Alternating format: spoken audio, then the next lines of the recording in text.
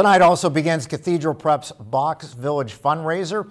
Around 6 this evening, the 12th annual Box Village commence, where students stay overnight in tents of boxes. This fundraiser begins before Thanksgiving and raises money for the Emmaus Soup Kitchen. Make aware how homeless people are and what they have to go through every day. And we only had to do it for a night, but not even really. So it just made me really think twice when I see a homeless person. And I just really feel for them and hope they do better.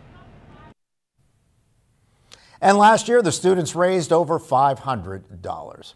The 24th annual